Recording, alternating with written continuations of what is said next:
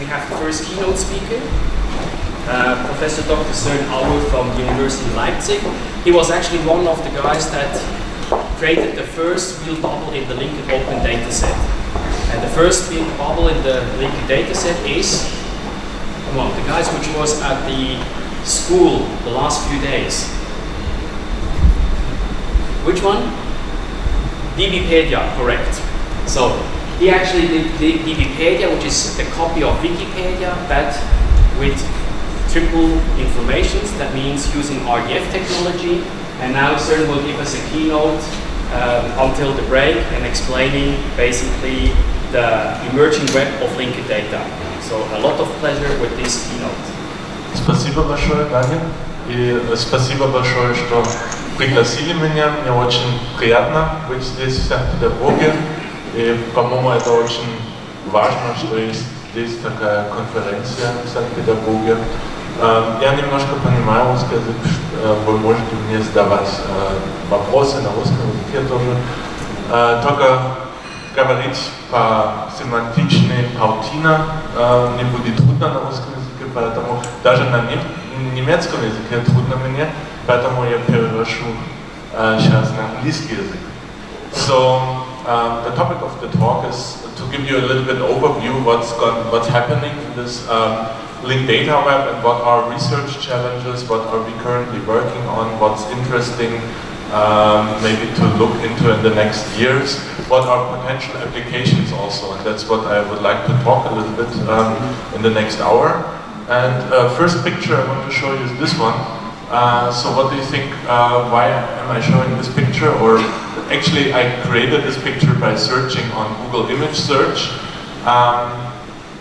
What do you think I was entering as a search query keyword to Google image search? Any ideas? You have an idea? Wikipedia. No, it's not Wikipedia. Not Wikipedia. Other ideas? What were the keywords where these pictures come up? So what you see here is like gardens, right? And you also see those gardens have walls or some kind of portals, and that's actually what I searched for, walled gardens, because I think that's a little bit how the current web looks like.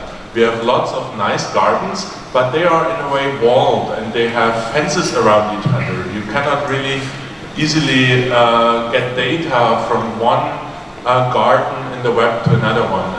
I think that's something what we try to address a little bit with this web of data, that we can actually build bridges between those gardens or remove the fences and the walls between them, so you can easier wander around on the web from one application, from one system to another, and exchange also data more easily.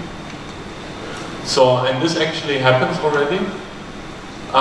So publishing data and connecting, linking data on the web, this started like 5-6 years ago, and what you see here is basically this evolution of different data sets which are published on the web and linked to each other, and this grew pretty dramatically in the last years. Meanwhile, I think we reached this stage where it doesn't even fit on the map anymore, and we have a large data space, so that's even a picture here from 2010. It's meanwhile quite outdated.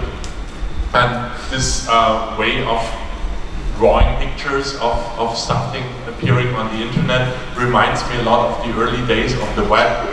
In the early 90s, also everybody was drawing maps of web servers and websites. Nowadays, nobody does that anymore. I think we currently also reached that stage where for the web of data you cannot really draw these kind of maps anymore. But it shows that there is a huge amount of data out there. There are actually 50 billion facts available which can be used, pieces of information which are readily usable, which are partially connected and interlinked.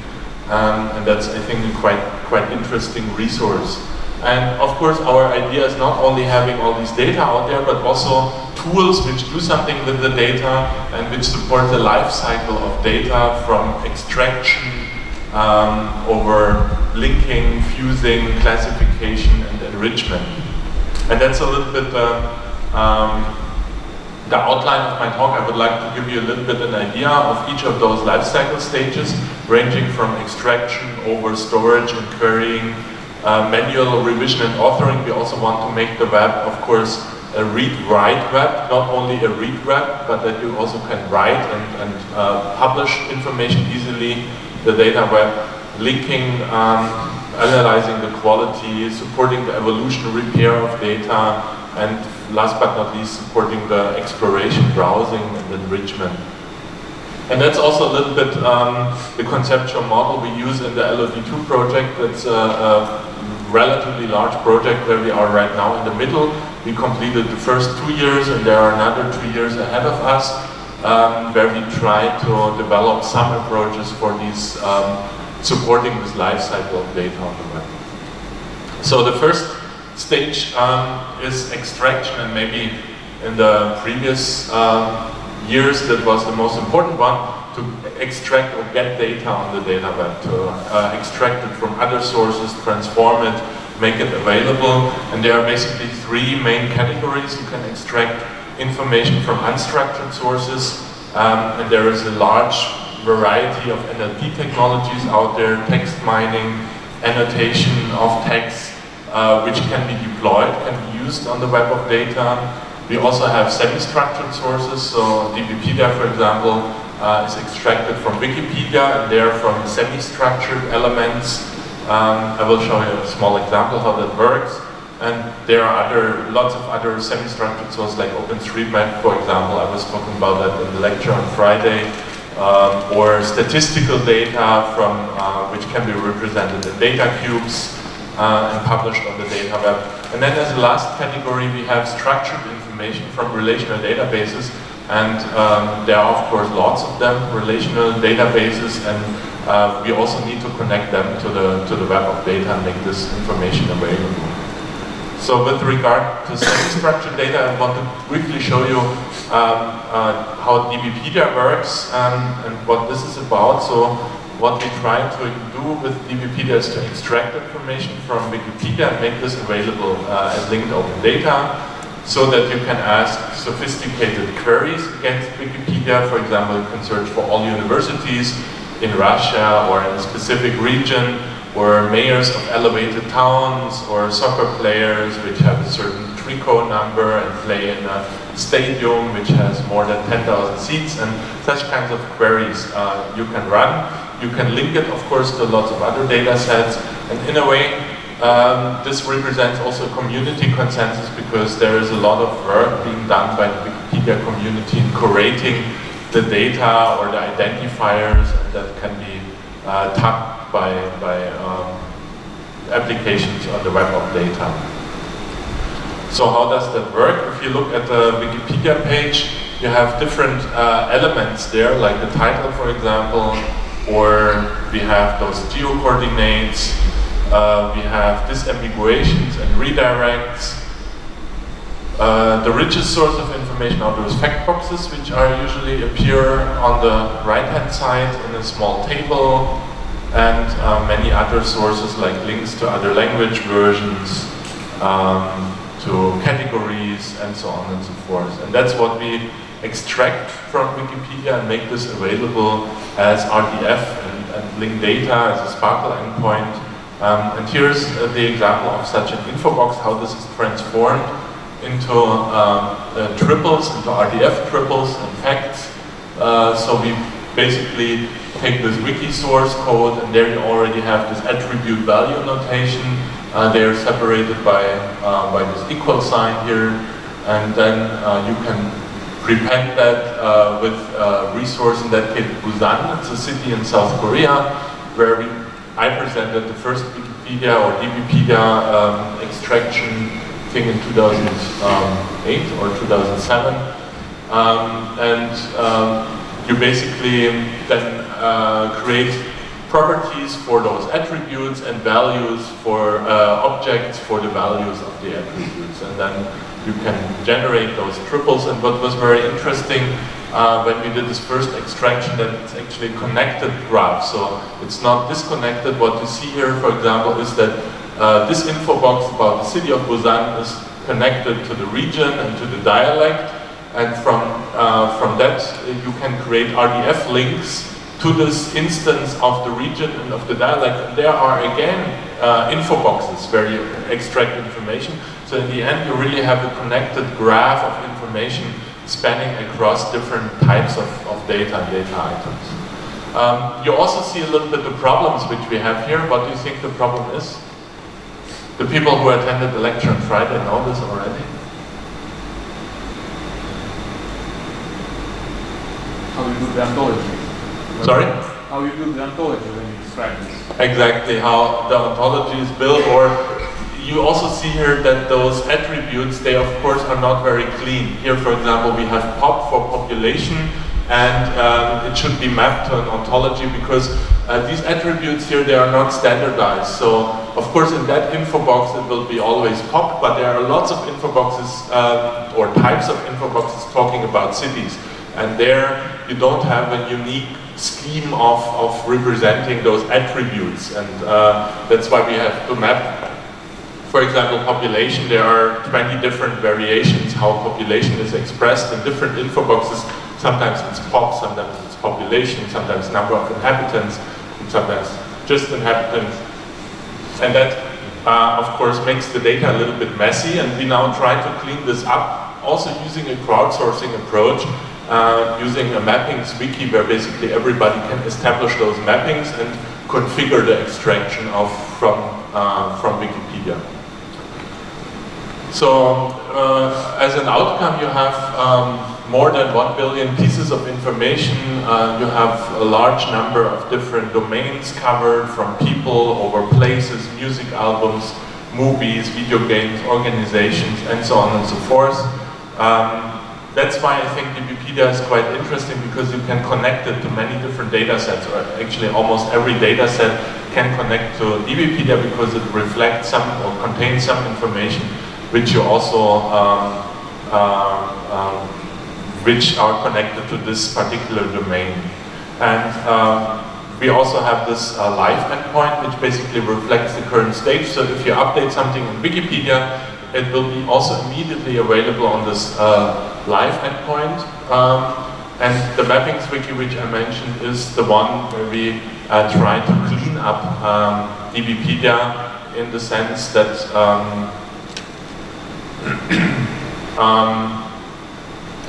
that the community can basically configure this extraction, give hints how to parse certain types of data, how to transform it and extract it. And hopefully in the next months we will see some significant improvements. But of course also there is another project which started recently, the Wikidata project, which tries to achieve something very similar.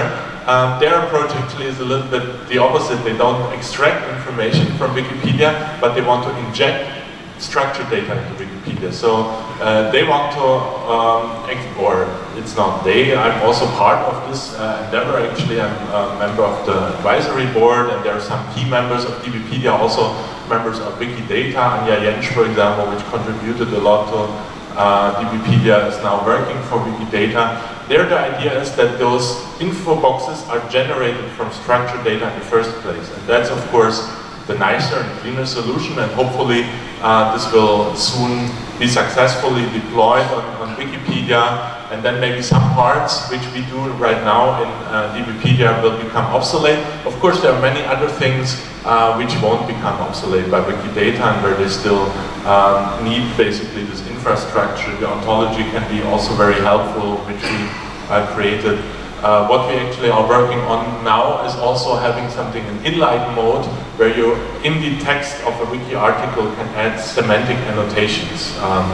And that's something which is currently in the works, which will take, of course, some time to get this deployed. And we want to start with small Wikipedia editions, like the Greek one or the Dutch one, because there it's a little easier to experiment with such new features. So as a result, you can query the Wikipedia Sparkle endpoint, and you will get results as, for example, like a table or relation, and then you can do something with it, integrate it, create mashups, integrate it with other data, use that in other applications. So here's an example where which queries for musicians which have as birthplace Berlin, and you want to get the birth date and a short description from Wikipedia. Okay, so that's an example, Wikipedia, how semi-structured information is extracted and represented on the web now, especially when we look in enterprises, but also web applications. They often use relational databases as backends, and the vast majority of data is stored in relational databases.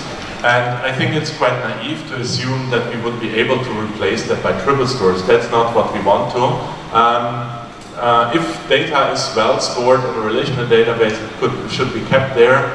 But what we want to do is we want to map this relational data to RDF. And that's another extraction mapping challenge, how this can be done. There is a W3C working group on that issue, the RDB to RDF working group, which just like a few weeks ago published a standard or a recommendation which is called the RUNL, R to RML standard.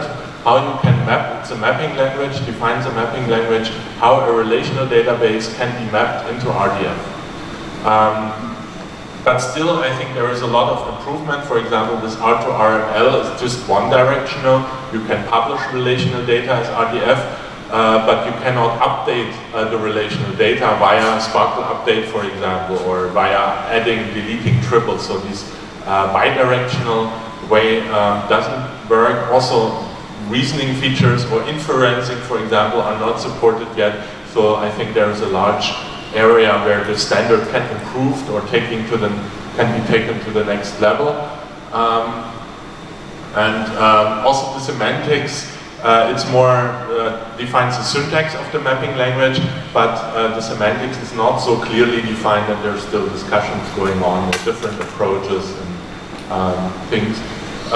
We developed two applications or two tools for mapping relational data to RDF. One is Triplify and another one Sparkle Map.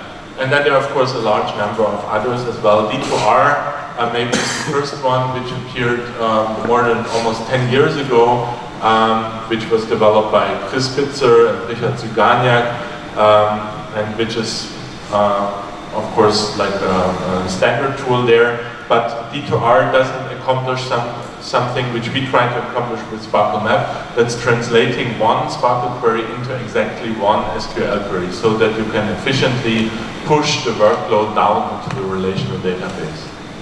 So Triplify, the simplistic approach, used SQL as a mapping language.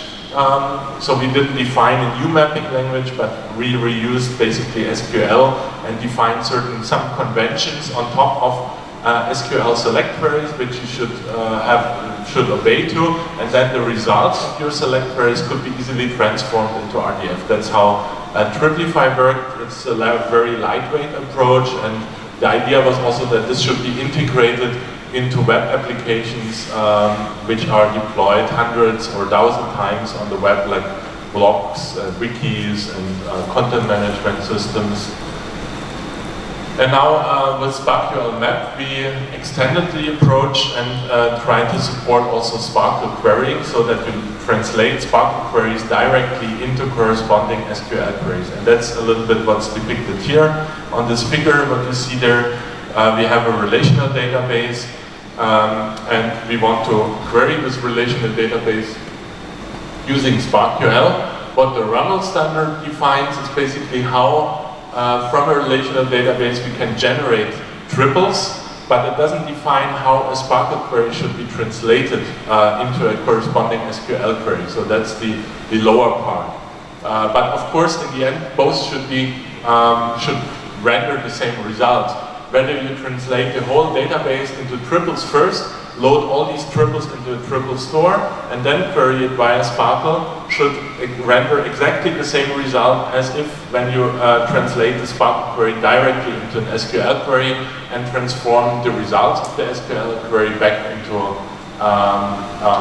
RDF. So these two paths basically should render the same results. And that's what the SparkQL Map tries to accomplish, is basically this lower part that you don't need to extract triples from the triple store, but you can view your triple store as a virtual SPARQL endpoint. Then, besides structured information, we also have a lot of unstructured or information in, especially also, for example, enterprise intranets. And how can we deal with unstructured information? How can we make this accessible and link this to other data sets, interconnected, related to data on the data web? And one approach we developed here with my colleague Sebastian Ellmann is the NLP interchange format, which aims at exactly connecting unstructured texts basically with linked data. And here's a brief overview how this works. So it consists of 3 parts. The NIF NLP interchange format. The first part is structural interoperability, which defines a URI scheme, how you can address parts of a text basically, how individual items in the text can be addressed. Maybe I show you an example how this works. Here we see there are 2 schemes basically. The first one is a very simple one. Probably each one of you would have come up with this solution. You basically define the offset. You say at what character index a certain part of the text starts and where it ends. Yeah? So in that case it starts with character 14,406 and continues to 14,480. And then you have a human readable representation. In that case here it's semantic web. We actually look at this document, design issues, linked data from Tim Berners-Lee, and obviously at this character position the term semantic web appears. And then you can append this string here behind the hash code, and then you basically this way can address this particular term here, semantic web, and address this part of the text in a larger text. And then make any statements about that, and that's what you see here. Basically we say this means, so it's a link to DBpedia then, to semantic web, and we have a comment, yeah, Tim was a good idea, semantic web, so somebody attached a comment. You basically can refer to really parts of a text, of a larger text, and identify them. So this is the simple solution, which every, don't know, bachelor student would easily have come up with. It has some disadvantage. What's the main disadvantage of that? Any idea? The first addressing scheme. If you change something before 14,406 character, right? You add a word in the beginning, right? Then all your identifiers will break after the identifiers identifying parts of the text afterwards. So it's not a very stable solution. If Tim updates his design issues document, which is at this URL, if he only adds 1 character somewhere in the beginning, right, all the URIs would break basically, because all the offset indexes would change. So that's why this is not a very stable, a good solution for text which might potentially change, right? And that's why we developed the second solution here, which is basically computing a hash code. So what we do here, we define the context length. In that case, it's 12 characters. I think that's exactly the length of semantic web. No, the context length, sorry, is the first is 4. We add a context around semantic web, before and after semantic web. So that's 4 characters. Then we have the string length, which is 12 characters. That's the length of semantic web. And then we have an MD5 hash of the context plus the string. So we take 4 characters before semantic web, 4 characters afterwards, and this resulting string, which has how many characters? How many? 20, exactly. 4 plus 12 plus 4, 20 characters. So we compute the hash of this, and that's exactly what this MD5 hash is right here. And then we also have a readable representation of it. This way, we are not bound to the offset anymore, and that way we can address parts of the text without making a precise reference to a certain index position. Of course, you have to select this context in a way that it's unique. It could be that the 20 characters we identified appear several times in the text, right? So you have to make sure that you select a context which is large enough so that your identifier becomes really unique. Otherwise, you will address several occurrences of semantic web at once. If you select, for example, context 0, which means no characters in front or afterwards, then you would basically address all occurrences of semantic web in the text. Yeah? And depending on how you select the context, you can make this unique. And even if somebody changes something in front or afterwards, it doesn't break your identifiers. Only if something in the context is changed. Yeah. So these URIs are much more stable, and you do the same. You append this basically to this prefix or to the base URI you have here, and this way you have a way to identify also parts of the text, and then you can add annotations. You can say this is a noun, this is a named entity, this is a relationship, and so on and so forth. And can use all the NLP annotations, all the NLP tools, and that's one of the basic concepts of this NIF, to address parts of the text and then represent annotations according to ontologies. There are a number of ontologies like OLIA, nerd, topic, opinion, sentiment ontologies. There are lots of language resources like Paula, Wiktionary, Lemon, WordNet, Wikipedia, and so on and so forth. And you can then annotate the occurrences or the output of NLP tools using these ontologies. And then on the access interoperability layer, you use triple stores, REST interfaces in order to access this information, and that allows you to loosely couple different NLP services. I think previously we also had very good NLP frameworks. There were Skate, there is UEMA from IBM, there is Ontos, for example, also develops its NLP framework, but they are in a way monolithic. They are not so well connected to other resources, to other ontologies. Often they are also good in one particular thing.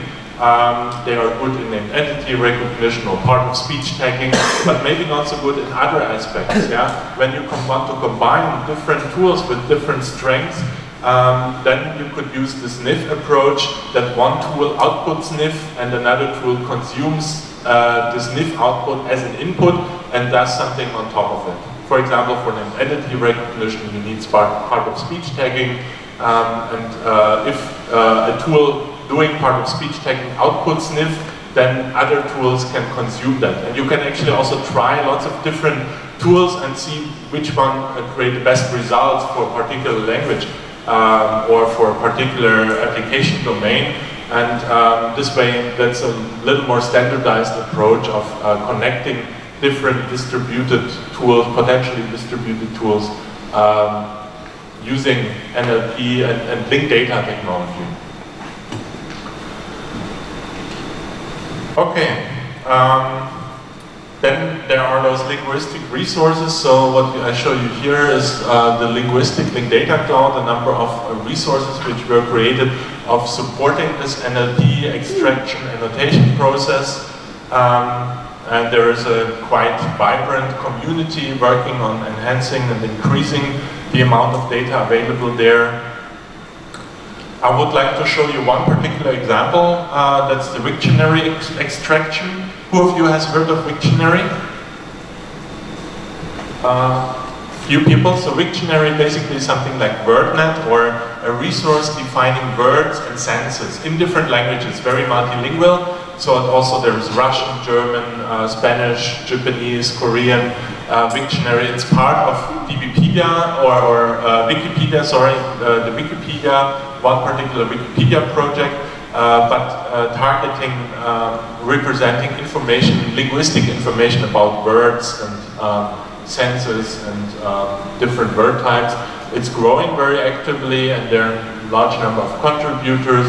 It's openly licensed, so you can really reuse that in whatever way you want, even for commercial applications. And it has this crowdsourcing approach, so it improves over time quite a lot. And what we do there is something similar as a Wikipedia. We extract information from Wiktionary, but of course here the structure of the information in the wiki pages is quite different. So here it's more interpreting the headings, the different headings, and then the lists of things which appear in these headings. So each page in Wiktionary has a title, and there are different languages. Basically the title of the page refers to a particular word. And then we have, this word can appear in different languages. For example,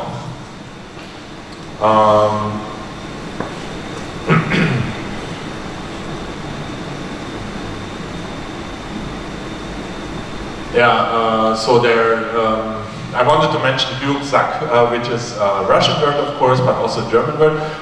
This would be different pages because Cyrillic spelling, of course, is different from the spelling in Latin, but there are similar examples where you have one word which appears in different languages. These would be part of the page, and then you have different parts of speech, because one word can sometimes be a noun, it can be an adjective at the same time, or not at the same time, but the same word can appear as a noun or as an adjective or in different types of part of speech. And then you have different senses. Again, each part of speech could be associated with different senses. And that's basically how we interpret those Wiktionary pages and extract information from the Wiktionary pages. The problem is, in each different Wiktionary language edition, those headings are of course localized. In English we have pronunciation and adjective. In German it would be German headings, and in the Russian version you have Russian headings. So you basically have to adapt the extraction to each particular language version and make it aware of the language. What we also do is we map this to the Lemon ontology or vocabulary, which was created for representing such kind of information, and then basically make this available in RDF and as a Sparkle endpoint for download, and that's what we see here. You can download this information or access this information in English, French, in Russian and German. And as you see here, Russian, for example, is very well developed compared to German, much bigger, the Russian Wiktionary, than the German one. And that's why we can also extract more information from the Russian Wiktionary. The English one is not even the largest, so in French, the French one is here even better developed than the English one. So, and I think this is a quite interesting resource for NLP approaches, using that as background knowledge, where you have this large crowdsourced background knowledge representing information about different words, about senses, using that as background knowledge. And you can, there is the Open Knowledge Foundation working group on linguistics. There's also W3C working group on multilingual web. And those two groups basically are driving a little bit this, this effort around having a linguistic linked data web. Okay, there are a number of opportunities also using this in enterprises. So tapping this wealth of knowledge, if you wanted to create something like Wikipedia or Wiktionary yourself, it would cost you a lot of money. Basically on the web of data you get all this information for free, and you can build applications on top of it, use that in your algorithms and tools, and that's a quite big opportunity also for enterprises to tap and exploit this knowledge. And then of course RDF can be also used in enterprises as a data model, as a lingua franca for data integration, enterprise data integration. So these are opportunities with regard to the information extraction. And now I would like to go to the second aspect. We were now looking at the first one. The other ones are much shorter than the first one, so don't be scared. The next one is storage and querying. Here I actually only have 2 slides. because we don't work that much in the area. So once you created all these RDF, you of course also have to store that and manage that somewhere, and there is RDF data management. Dribble stores are available to do that. Meanwhile, there is a large number of different Dribble stores from different vendors or communities, open source communities. Some of them are commercial, some of them are open source, some are run in a distributed environment or a cluster, some run in main memory, so they have quite different characteristics for different features, similar as you have different variety of different relational database systems. And of course they are still slower, so if you have data which you can fit into a relational database, then it's always better to use a relational database and use something like Sparkle Map maybe to connect it to the web of data. But that's not always possible. For example, with DBpedia or with Wiktionary, this would not fit into a relational database. So there you need a Dribble store, and then you still have to pay a penalty. I have here on this slide 5 to 50 times lower. I think it's meanwhile already a little bit less, maybe 3 to 10 times lower. And I think in the next 2 years we are actually working very intensively together with Research Institute in the Netherlands, CWI, and the company OpenLink and many other to improve that steadily, and we are quite optimistic that in the next 2-3 years there won't be any penalty more between using RDF data management and relational data management. Of course, you also have a lot of benefits. You gain much more flexibility. If you want to change the structure of your relational database, it costs you much more, actually maybe a million times more than changing the structure of your ontology or of your schema. If you add a class to an ontology schema, it's adding one triple or several triples. So the cost of changing your schema in RDF is the same cost as adding data. While in a relational database, the cost of changing the schema is thousands, if not million times higher than the cost of adding data. So that's the big advantage and the good news with RDF, and that's what makes Dribble stores still a very viable and interesting option to be used for RDF data or for applications as well. And as I said, we are working on reducing this performance gap between relational and RDF data management. I think there are also a number of opportunities to extend Sparkle, the querying language, with regard to spatial or temporal operators, which are not very well supported right now. Improving, for example, also the query result caching, or reorganize the information based on common access patterns. When you see that people access the information in certain ways, you can prepare the storage layout this way that it's performing better. And you can leverage Dribble stores, for example, in enterprises to use them for hosting thesauri, which are already quite common. Large companies, they often have a thesaurus of where they define the language, the concepts, the words used in their enterprise, and I think Dribble stores are quite well suited for hosting such kind of data. Now, with regard to authoring, how can we author information on the data web? And I want to show you an example from semantic wikis. So there are two kinds of semantic wikis. Text wikis, where you basically annotate text. And another type of wiki are data wikis, where we really work with data, structured data, and enter information in a form-based approach. And I would like to show you some examples from the wiki we developed in Leipzig, which is called OntoWiki, which is such a data wiki, which is open source. It's actually not only a wiki, but a whole infrastructure for linked data applications, Sparkle endpoint. There's also Timofey Amilov here in the auditorium, who is one of the contributors of OntoWiki, and the team in Leipzig working on improving OntoWiki. It's open source, so you can use it without having to buy a license. There's meanwhile a relatively large community of users. We also have companies using that. For example, Deutsche Telekom, for the European Commission, we adopted that recently. And several other companies. And one use case I want to present you is from the area from a car manufacturer. where we deployed onto Wiki for integrating different types or two information sources basically. One is the car model database. I guess you can see here a little bit what car manufacturer that is. It's Mercedes Daimler, and they have a car model database where they have all their models in there.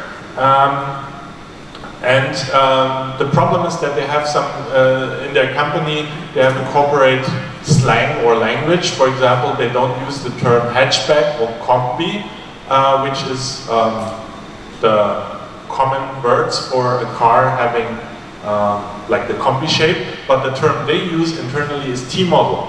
Right? So always when they talk about the hatchback car, in Daimler, they use the word T-model. Everybody in Daimler knows what it is, but nobody outside of Daimler. And that's, of course, a problem. So if you search for combi, you would not find easily information. Of course, they know that they can translate that, but that's quite time-consuming actually establishing these relationships. Although they have also an information source which contains this information, that's their thesaurus, where they have 50,000 concepts defined.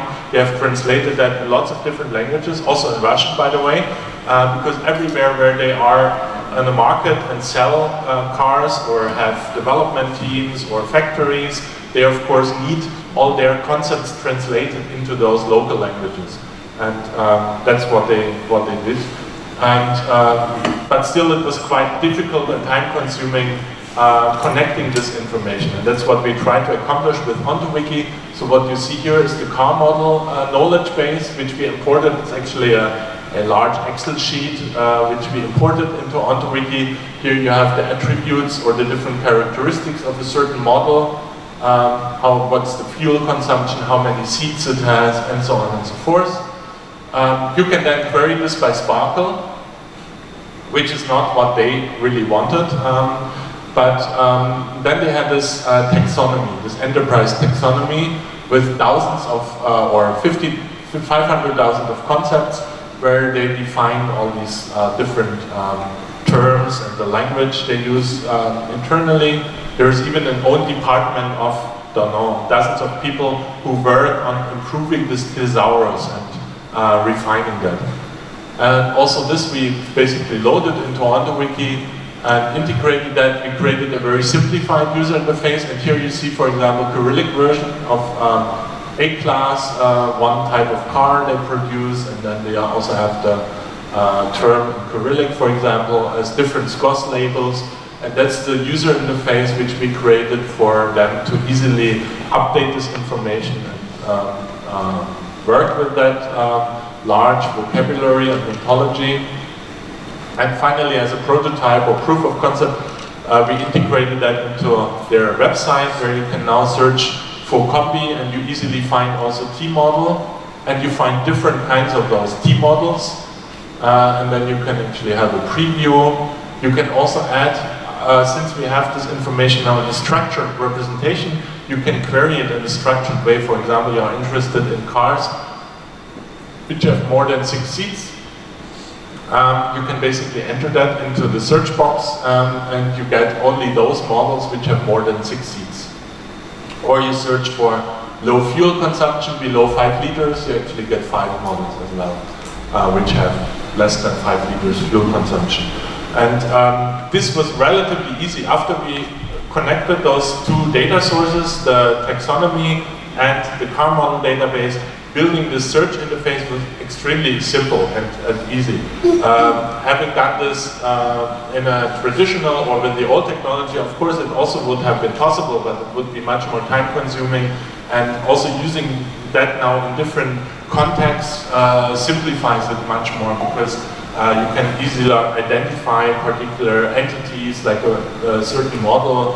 Each one has its URI, and you can precisely identify it. So the idea is to have something like this. This is of course just a small example, and you probably need in a large enterprise thousands or hundreds of these examples in order to make the intranet of an enterprise and data intranet. And that's a little bit the vision we have, and also the people, some people at Daimler from the IT department have.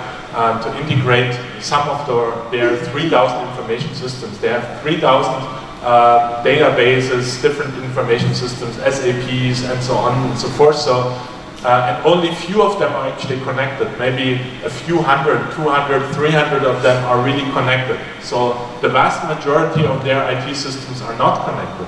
And exploiting linked data paradigm and connecting those things, making them more interoperable has a huge potential, I think, in the future. Also because in large enterprises you have the same situation on the web. They will never agree on one enterprise data model or one big ontology. You have different departments, they fight against each other, they don't like each other, but still sometimes they have to cooperate. And with linked data they can establish links between their data where they think it's useful and appropriate, but they don't have to agree on everything. And that's, I think, something which was very attractive to them, and they are now quite interested to build more of these proof of concepts and integrate them step by step in their backend systems and infrastructure. Also that you have a pay-as-you-go strategy. You don't have to roll out the new technology everywhere, but you can go small steps, integrate 2 or 3 sources, use some vocabularies, and then increase that as you go, and the more you need information to be represented semantically. So here's an overview how this could look like later on. On this company internal IT landscape, you have certain systems like supply chain management and customer relationship management. They are, of course, already connected, right? So the mission critical systems, they are connected in the enterprises, but there are lots of systems like what we just saw, search, also the HR departments, lots of information sources which are not well connected, and that's what we want to achieve. And one point of entry could be those taxonomies or enterprise knowledge bases, where you already have something. It's a little bit like what we did with DBpedia for the Web of Data. That's their enterprise taxonomy for their company's internal data, because there they have defined all different concepts and terms, and you can establish lots of links and relationships to add some other of those IT systems, like different portals, different wikis they use, or different domain databases, and can use this enterprise knowledge base as some kind of enterprise data hub, linking hub for different information assets in the enterprise. And another opportunity, of course, is to use this wealth of information on the linked data web internally in the company, make use of DBpedia or other data sets. Something interesting, for example, is linked geodata or OpenStreetMaps, where you have very precise spatial information which you can use, and there are a number of quite interesting relevant data sets there. Okay, another important aspect is linking. How can we link information? Sorry. And that's actually something which is quite important, since only relatively small part of the information is still linked on the data web. So maybe 5–10% of the entities are linked. Also in an enterprise, as I said, of those 3,000 IT systems, maybe only 300 are actually connected. So there are 2,700 which don't share any links and are not integrated. And linking is one approach to establish links between data and connect and integrate data. What you see here is user interface for lines, a tool which my colleague Axel Gonga developed. And the idea is there to define the source and the target knowledge base, to define certain constraints, what you would like to link, for example, concepts, and here in that case, conditions. So this is bio-RDF, it's a use case from the life sciences. And then you define a metric, in that case here Lebenstein, on the title of the entities you find, and then you can combine that with different other metrics and measures, define thresholds, say what kind of links should be established, in that case all same as links between the entities, and then you can run lines and it basically will compute all these links. How does Lines do that? It uses the relatedness of entities, uses characteristics of metric spaces, in particular the triangle inequality. And using this triangle inequality, we can basically approximate the distances, or have a pessimistic approximation of the distances between items in the different knowledge bases. So, and that way we can approximate the distance between x and z if we know the distance between x and y and between y and z. Yeah, so, and then we can rule out, based on this approximation, many comparisons, and we don't have to compare many instances with each other, which is very important. If you look, for example, DBpedia, we have 3.5 million entities. In OpenStreetMaps, I think we have even several billions in linked geodata. If we wanted to compare everything with everything, this would be enormous performance or resources which would be required. It would take years to perform all these comparisons. For example, you want to find out St. Petersburg in DBpedia and link that to linked geodata. There are several St. Petersburgs in the world. There's another famous one in Florida, right? So finding out which ones to link to each other makes you doing quite a lot of comparisons. You have to compare the name, but you also have to compare longitude and latitude and find out whether they are actually in the same region, for example. And only if the DBpedia St. Petersburg is in the same region as the OpenStreetMaps linked geodata one, then you can really say they are probably the same ones. Otherwise, you might link the St. Petersburg in DBpedia, which is the one here, with the one in Florida, right? And then people would be upset if they fly to the wrong place in the world.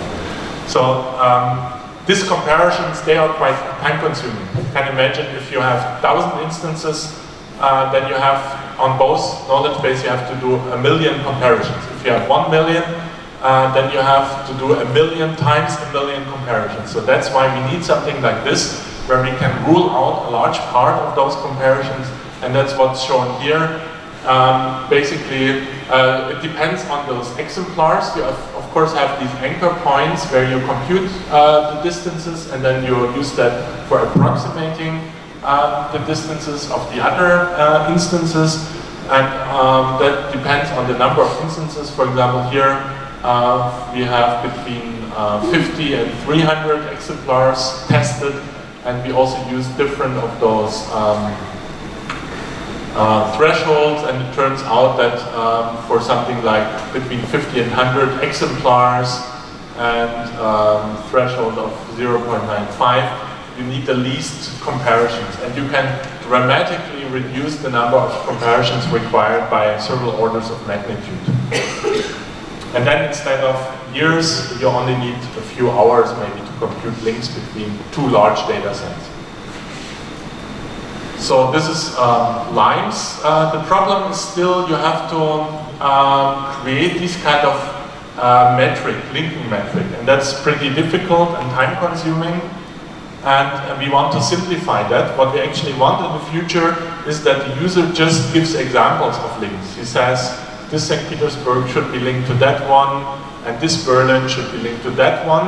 And based on these examples, a machine learning algorithm learns basically those specifications here. Because for many users, even filling out such a form with these kind of metrics, a very small percentage of people only knows what Levenstein, for example, is, or how to compute the proximity using longitude and latitude. That's already quite high. Probably for you it's not such a big challenge, but for ordinary, simple or ordinary users, that would be still relatively difficult. And that's why we are working on simplifying that and using machine learning that you can learn these link specifications. I think I'm probably running out of time. I have some other interesting things, so maybe I skip this part, the formalization part. Just want to show you how this works. The active learning of link specifications. So we come up with an initial classifier. For example, in the St. Petersburg case, it could be just comparing the names of the cities, right? Taking St. Petersburg and the other St. Petersburg. We would have some kind of classifier.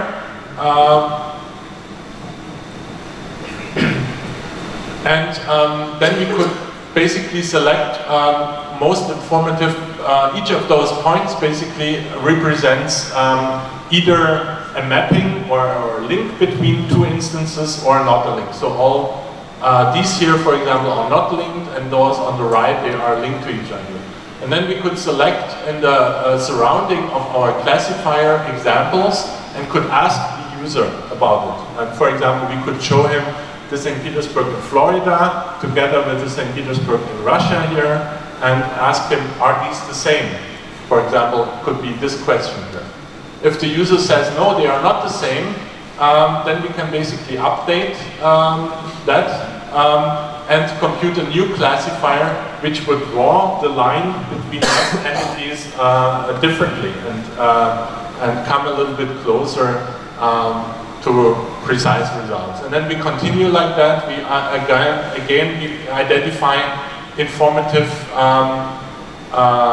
questions which we ask the user, we get response from the user, and thus we can improve basically the precision of the linking step by step by asking the user some questions. And it showed that for relatively large data sets like DBpedia and DCSum, we could show that 10 to 20 examples already render an F-score more than 95%, and each of those steps, computing examples for the user, uses less than 1 second.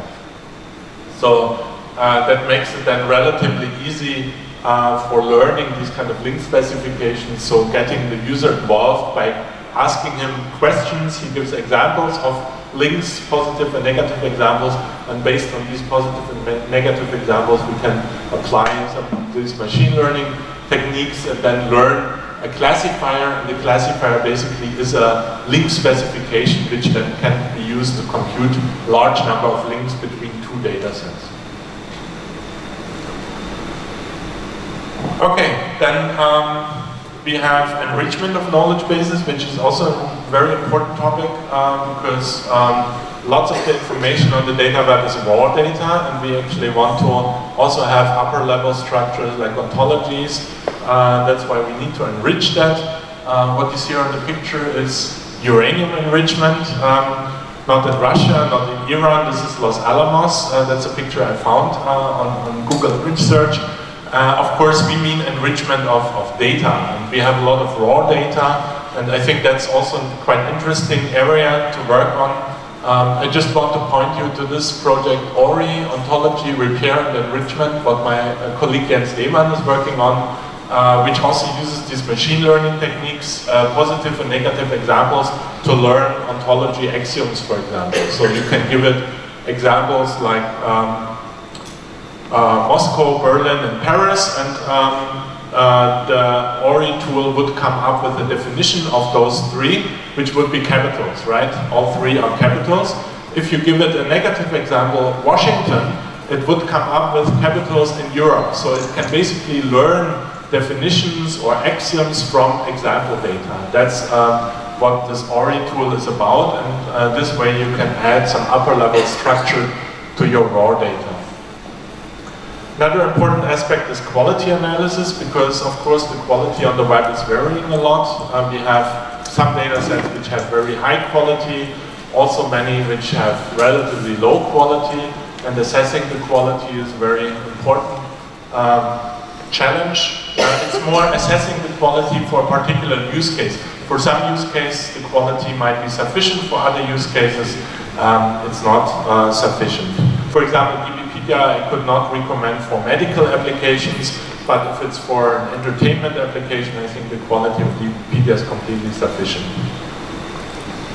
So, and I want to show you maybe briefly a taxonomy we are recently in the works of creating, which defines different quality assessment dimensions, how you can assess the quality of a data set. And there we have contextual dimensions, we have intrinsic dimensions, and also with regard to accessibility, that's something related to the web of data. Are those identifiers really dereferenceable, for example? Are they, what is the response time? So these are important aspects on the data web as well. And then you have coherence, for example, how many links you have between data items, and this you can use as an input. If you have lots of links, maybe this can be an indicator for better quality. Actually, it's the case that in the life sciences, the data sets are very well connected, and the quality there is much better than in other areas. And so there are a large number of different dimensions, quality dimensions, which can be used to get some glimpse or some idea of what the quality of a data set might be if you analyze the data set according to these different dimensions. But doing that, this analysis is actually still how to do that automatically, how to have high performance metrics for these dimensions. That's still something also like a research challenge and not yet completely solved.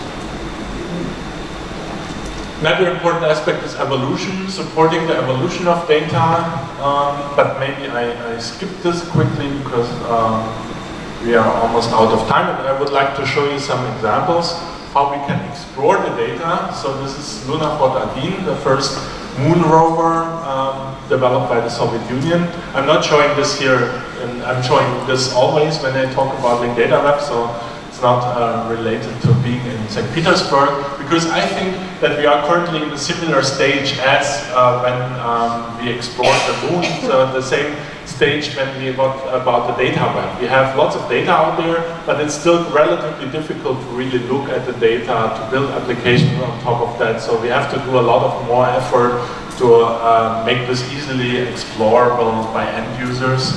And one idea we have there is to analyze data sets and to select suitable visualization widgets for the data sets based on this analysis. So visualization widget could be, for example, spatial faceted browsing or statistical visualization. If you find out that the data set contains longitude and latitude, you know this is probably spatial data, and you could use, for example, a spatial browser to visualize this data set. Something for analyzing this is LotStats, what we developed. It's an approach, high performance analytics tool for analyzing data sets with regard to availability, size, interlinking, vocabulary use, and so on and so forth. And it basically downloads lots of data sets which are available and parses, analyzes them, and makes those results available at this web page, or also via Sparkler endpoint and void description files, which you can access and then use that as input, for example, to create visualizations. And one example I want to show you here is a spatial faceted browser, where you basically have a map, and then you can select different facets on the map. You see the instances.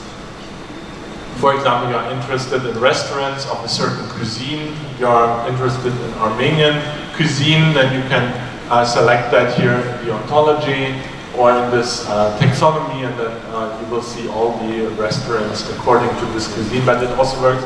We use OpenStreetMaps here as data, so you can also see historic fountains or other types of data and explore a data set this way. Okay, now I have some use cases. How much time do I have? 5 minutes? 7?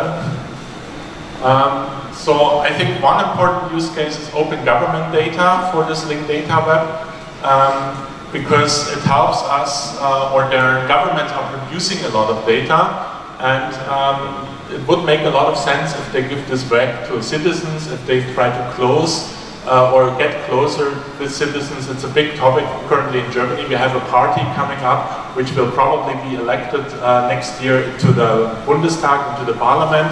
It's a pirate party, and one of their main ideas is to have more transparency, and that government is more accountable, more transparent, and they push a lot for this. And actually the other parties now, after they saw the success in Berlin, they got 15% or something already. So in Berlin they are already in the city parliament, and they are very influential. After that, all the other established parties now also look into this and try to do a lot of things into how this data can be used and can be exploited, so that you don't have, or that you a little bit involve citizens and the public better in the political discourse, or also create beneficial applications. Because I think with the wealth of data, governments create also, for example, public transportation, many different energy consumption there are so many things you can do with it, what would be very difficult for governments alone. So this can bring a lot of benefit also for companies. One idea is that companies can actually use this data which is produced by governments in order to offer new products and services.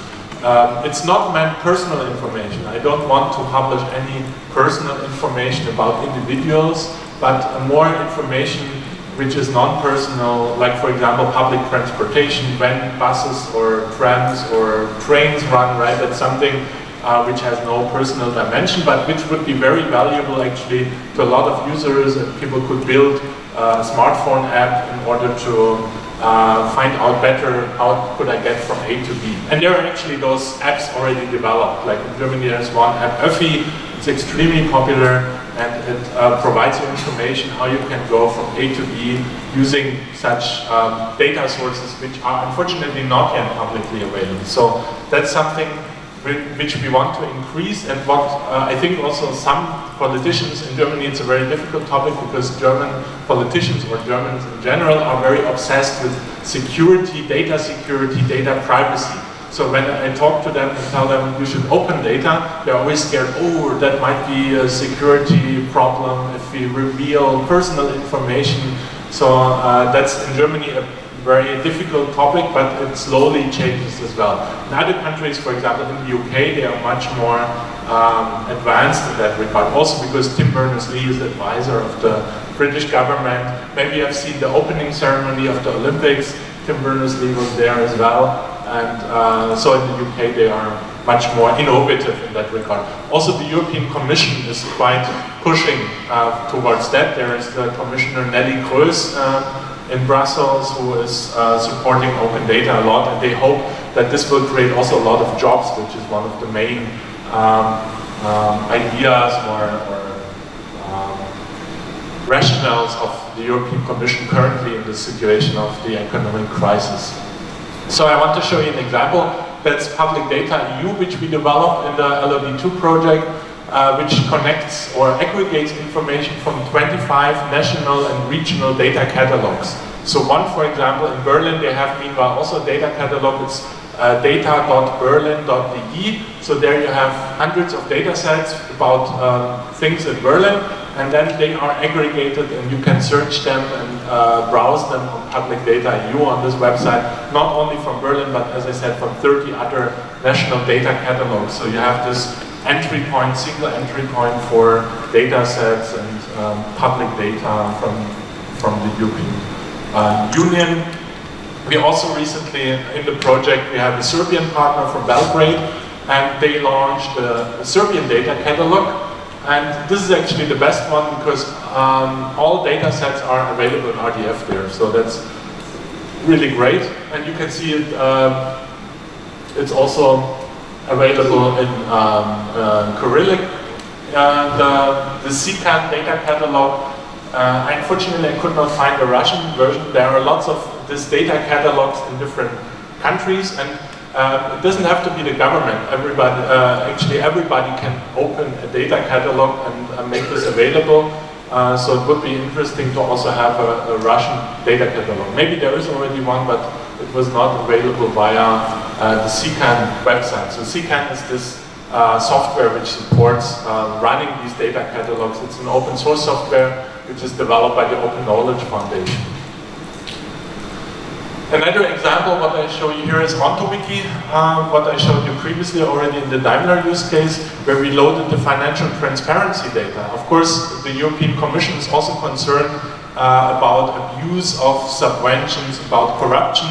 So what they do in order to fight that, they publish a data set with all grants and all basically money they cash out to organizations or individuals, and you can download it. It's a large XML dump, 200 megabytes of XML, which is very difficult, of course. If you're a journalist, it takes you maybe several weeks in order to go through this data set and look at the data in order to find out something. So what we did here, we transformed that into RDF and published that on OntoWiki, and then you can basically browse the data, explore this data set, jump from between the links and find out maybe about the beneficiaries who got some grants, some subventions from the European Commission.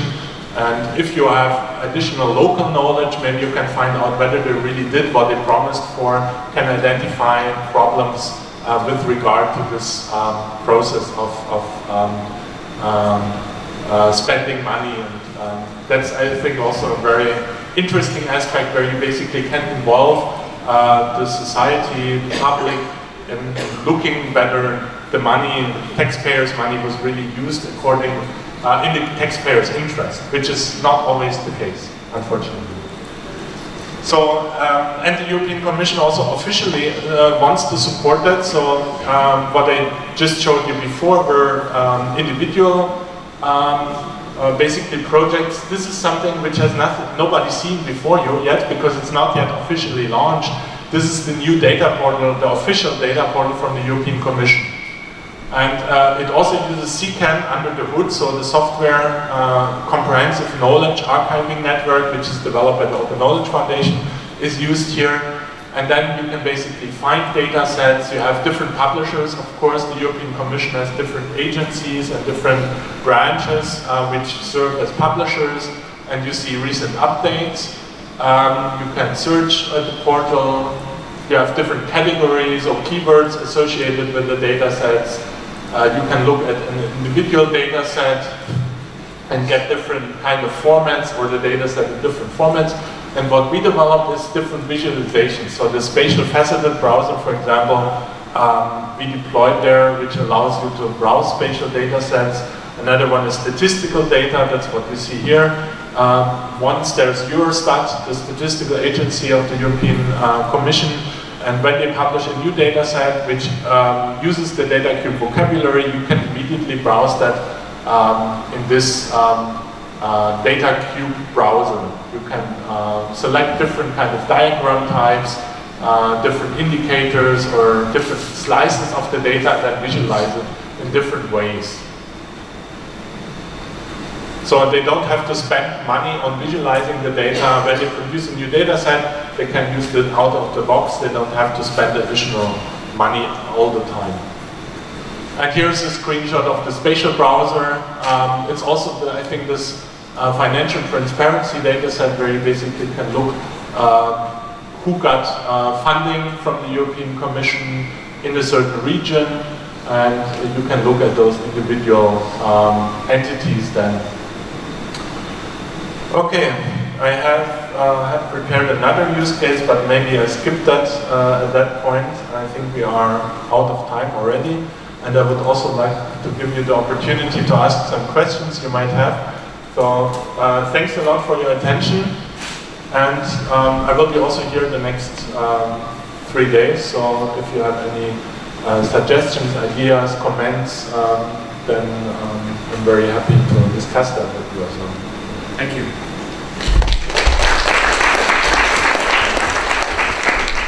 I have the first question for you. What do you think about provenance? Yeah, I think provenance is a very important topic, that especially for the quality aspect, that you basically can trace where information was generated, where it was, who created that. So I think this is very important. Unfortunately, it probably won't be possible to have a complete lineage of provenance. I think even on the document web, we also don't have that. But what's quite nice about linked data is that you have this provenance information already built into the identifiers, because each identifier carries the domain name and the URL, basically. Those URIs have the domain name. You can retrieve it. You can basically check whether it was really published by this publisher. You can verify who published that, at least from what domain name, and then you can say, I trust everybody who comes from an academic domain, for example, or from this and that domain, this information. So, but there is also a W3C working group, I don't know if you were referring to that, which tries to push a little bit more for attaching provenance information to IDF data. My second question. This is now the third time that we run the Knowledge Engineering Semantic Web Challenge here.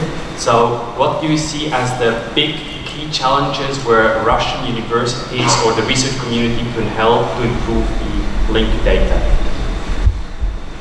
Yeah, I think there are many opportunities, especially because since Russian has a different script, Cyrillic, right? Most of the tools which are developed, they might work well with Latin, but maybe they have some issues with Cyrillic. We actually had this problems that you in DBpedia with the there's multilingual versions of DBP, there is also Russian versions, so we found out that there are lots of troubles and problems actually. So that's one thing, basically checking whether the things which were developed elsewhere work also well with a different script maybe. But of course also I think Russia developed a lot of approaches, theoretical approaches for text mining, classification, different other fields of science which could be very useful I think on the linked data web. So making them available and useful for other researchers in other areas, I think that would be very, very beneficial. And I think in computer science, the paradigm or the way how to do that is usually producing some kind of open source software or some software, which that's what we do in my research group. We try to publish all the software we create as open source, so other researchers can basically use that, improve that, contribute to that, or use that in their own tools. And that can maybe facilitate some kind of larger collaboration between research groups in different areas. It doesn't always have to be open source. Of course, sometimes you also want to commercialize something, but I actually think that it doesn't contradict itself. Even, for example, the Daimler use case I presented, big companies, they don't want to use open source, or they want to have somebody they can make responsible and reliable. So they actually want to pay something, and they don't care whether it costs 20,000 euro or 50,000 a year. If they have somebody who is reliable and who is responsive when they have a problem. So that's why having something available as open source, and at the same time also offering maybe commercial services on top of it together with companies, I think is a very viable strategy. Spasibo Balshoi. So, any questions from the audience? One or two? No.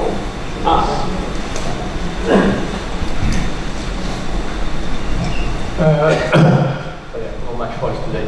Yeah, the question about the Daimler scenario with the enterprise integration, because I guess I'm getting old and cynical, but of course the enterprise integration has been a scenario where so many approaches have come and gone and not really dealt with it appropriately. I don't know what's on the database community, on the data wrapper stuff. And then about 10 years ago, ontologies arrived, and a lot of people wrote a lot of papers about how ontologies were going to solve all these problems here. And now the linked data are going to solve all these problems. So, you know, to put it in a negative way, I basically don't see anything in the linked data as a technology that actually significantly can really make anything particularly different from what the approach has been tried before, especially when you talk about iteration of use. More constructively, I would say, are there specific, specifically, say, augmentations to the typical linked data technologies, in particular at the level of representation, that you guys are thinking about in order to address these, slightly more complicated and view integration to get these scenarios? Yeah, first, I completely agree that integrating a large number of information sources in the enterprise is really the holy grail of data integration, and we will probably never have the ultimate solution to that. It will always be moving towards this holy grail and never reaching it. That's why I also agree there were, like, for example, service-oriented architectures which make quite an impact and never reach this goal. I still think that data can contribute a lot to that and can help integrating information better in enterprises. And sometimes it's not associated with fundamental new concepts, but with relatively small things. For example, one small thing is to have this unique identifiers, URIs, right? If if I talk to a database person, of course, they always say, yeah, we do that for 30 years, but they don't have, in their database, you don't have unique identifiers for a data item in the database. And having a unique identifier, which you actually can retrieve and check whether the data is still there and it's still the same and who has published it, that's something which is extremely valuable in large enterprises. So having a URI for a certain data item, and then you already know where it's located, where it came from, you can check whether it's still there or whether it has changed. And I think this is, from a research perspective, it's almost nothing, right? But from the company perspective, that's something extremely valuable for them when they have really URIs for all these different data items, and they don't have this currently. So equipping all these 3,000 databases and information systems with URIs for the data items they host, that would be an extremely big benefit for them, and extremely big step forward already to identify the different sources of information and the pieces of information, because that's what they currently cannot do. So they have problems identifying locations or parts, and each different department has different identifiers. Of course, they will still, even with URIs, they will have different URIs, but they can maybe establish links between them, and they have a unified scheme for establishing the links. Right now, they maybe also do that, but they have Excel sheets or different kind of tables or lots of different variants. There is no homogeneous way, and I think the W3C spends so much time in standardizing all these technologies, RDF schema, OWL, and certain properties in OWL, like all same as, which potentially was cost taxonomy vocabulary. So this can be very well applied, I think, and there's a huge potential for applying them. But I completely agree. It's maybe not so much something new from the research perspective, and we will probably also not solve this problem ultimately, but just make maybe 1 or 2 more steps towards the solution.